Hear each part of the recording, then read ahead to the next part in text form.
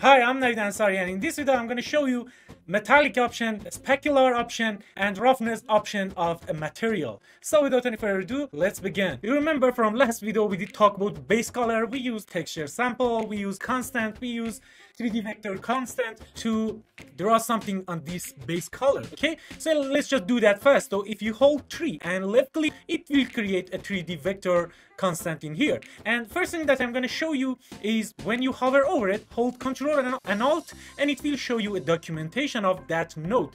And if you click on this see full documentation, it will show you the full documentation of this constant 3 vector, and you can see it. It will give you an example as well.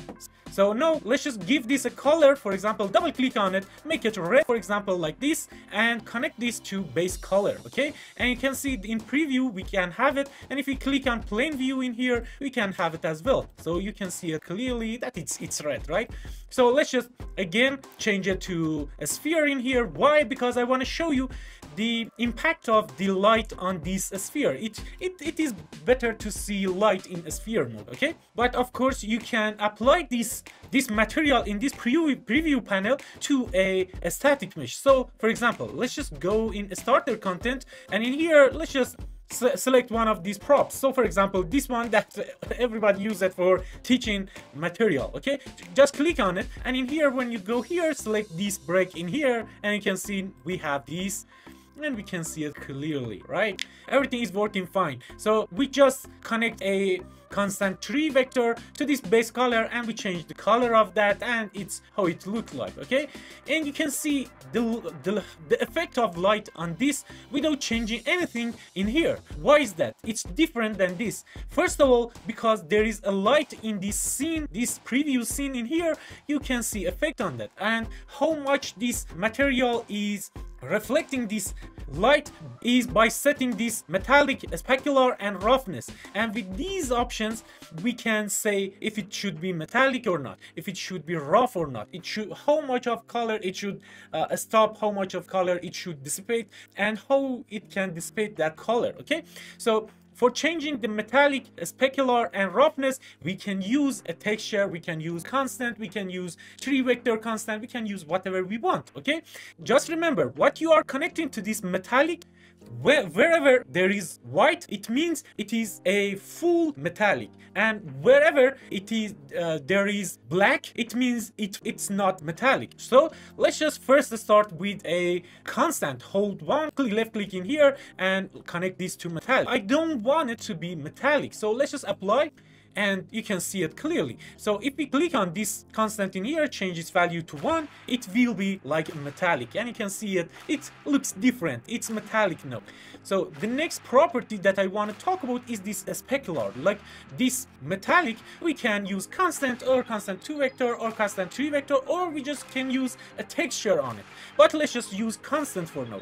Hold 1 and left click, create another constant in here connected to a specular, and it affects how it dissipates the light that is hitting its surface. So right now it is at 0, and if you put it on 1, the difference that it makes in here. Okay, it's not easy to see what effects it has on it, but in better example I will show you what effect it has. Just for now, leave it as it is. The roughness, that is most important one, let's just create another constant in here, connect this to the rough. At 0 it will be like this, and you can see it can reflect the world around it. It's like a glass, right? You can see it, but because we set the metallic to 1, it's more like a metal that is so shiny that you can see yourself through it like a mirror, right? So let's just change this metallic to 0 and hold effects here, and you can see it's no like a plastic, it's so shiny that you can see yourself like a mirror in it, right? So it looks like this. So we did use constant in here. Let me show you how you can use texture with this metallic, specular, and roughness. Okay, so what I want to do, I want to change this metallic to 1 again, so you can see the full effect on that in this preview panel. And I want to disconnect, delete this roughness in here, and you can see how it looks like. Okay, now I want to show you something else. Let me open up the paint, resize this to something like this. I want the size of this. Okay, And what I'm gonna do, I'm gonna just draw something in black in here with this brush, or just let's just select this and draw something in here, and with that line let's just fill it up with black.